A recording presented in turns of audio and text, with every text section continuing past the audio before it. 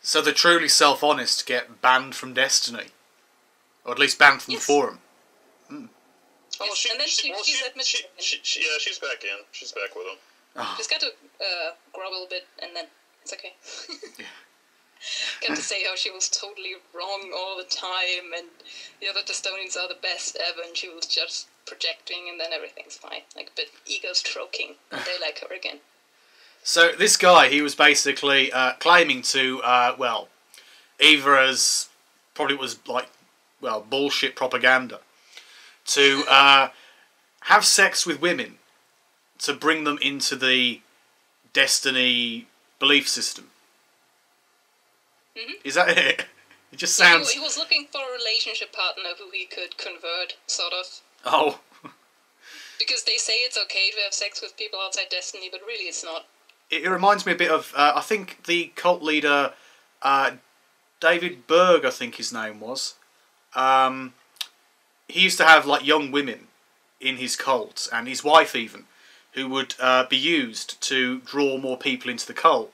The same with Charlie Manson's like cult there. They used to have the women there. They used to like draw people in by having sex with people outside the cult, drawing them in, and that kind of stuff.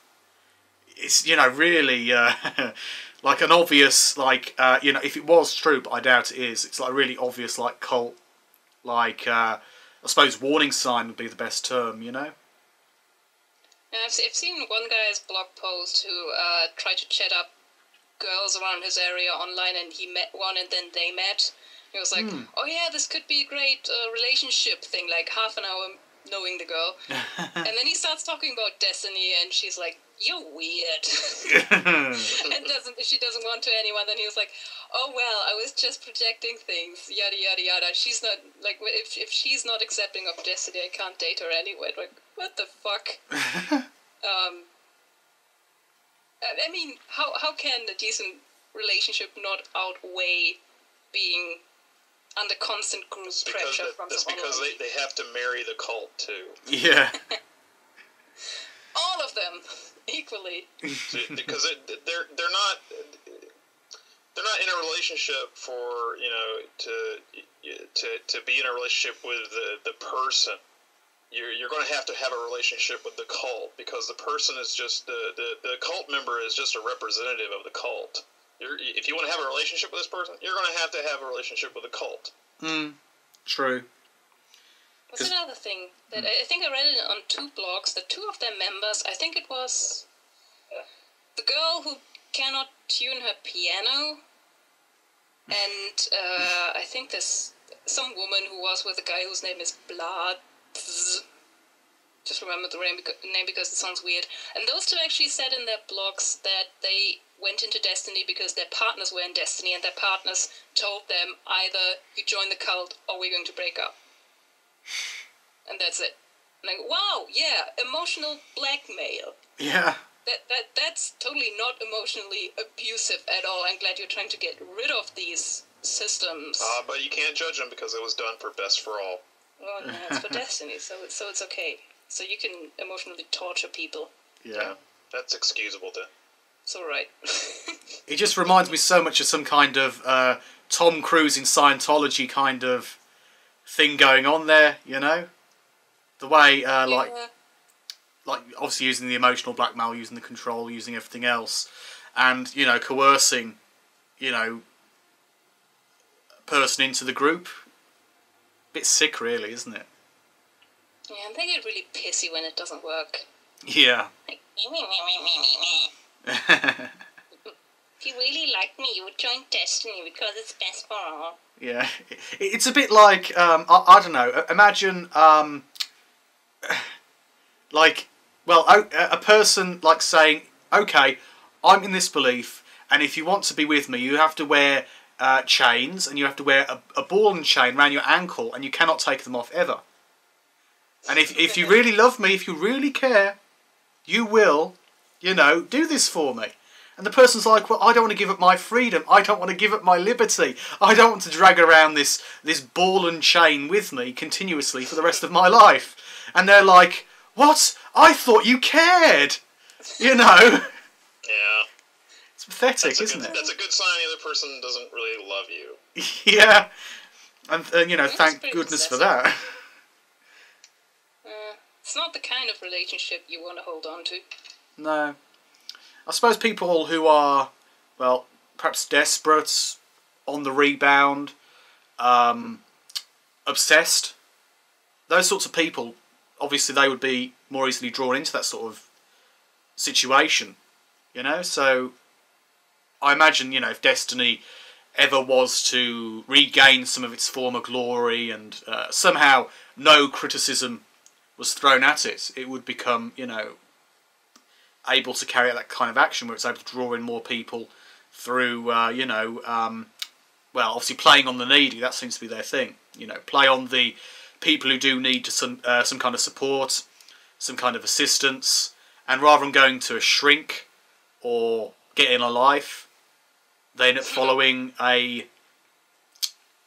you know, their partner or friend or whomsoever into a baldy cult, you know, a shaved head utopia, or, you know, more like dystopian vision. But even so, it just seems like if they did actually get big, I mean, I don't think they're going to like necessarily be able to reclaim any of their so-called past glory, but I think they can, you know, still be a danger. Because, you know, I've talked a little bit recently about a group, and because some of my friends, other friends on YouTube, have been talking about a Mighty Wind Ministries, or Almighty Wind Ministries, which is a Christian cult. Well, it's not really Christian. It's kind of like based around a woman who claims to be a prophetess, and That's a word, prophetess.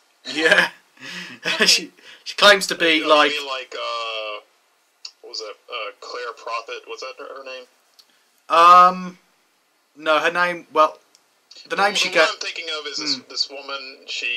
It sounds similar to what she like lived in around Montana, and it was in the 90s, I think. And she had books and stuff. A similar thing, and they had this compound or this large area of land where they all lived, and they were stockpiling weapons or something like that because she said there was going to be a nuclear war and all this other stuff. Oh yeah. Well, this particular person, I think her name, she gives her name as being Elizabeth Elijah Nicomaya, and says she's the bride of Christ, which is really a bit disturbing, to be entirely fair. Oh, so she's Mary. Yeah, she claims she's married to Christ, that she's well, she's claimed several characters in the Old Testament as being previous, like, incarnations of her, which is a bit peculiar.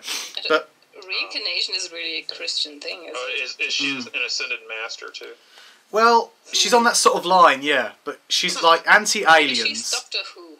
Yeah, she might be regeneration, perhaps. Yeah. It's more likely than her being married to Jesus. Yeah, very true. Also, they say until death does us part, so I think they've been parted a few times if she has been reincarnated. Yeah, definitely. And I forget my point now. Sorry. Oh, that's all right. Basically, oh yeah, I remember now. That group has less members than Destiny. It has a fair number of channels. It's able to gather a fair amount of attention, but still, their main channel only has something like less than 1,000 subscribers. You know, compared to Destiny, even a diminished, weakened Destonian cult, Destiny's still one of the big fish. You know, compared to many of the other cults out there who get knocked down far more often than Destiny ever has. So, I think Destiny still deserves a lot of attention, you know? Bad attention. Mostly they get attention from people in their own cult and their own sock puppet channels. True. So, I mean, even, I think it was Spareman who had 5 YouTube channels, and she's one who has fewer YouTube channels than most other Destiny members. I could believe that. Multiply that, let's say we have 60 active members, and each has at least 5 channels. That's quite a number of subscribers there. True. Yeah, there's only about 100 active members, roundabout.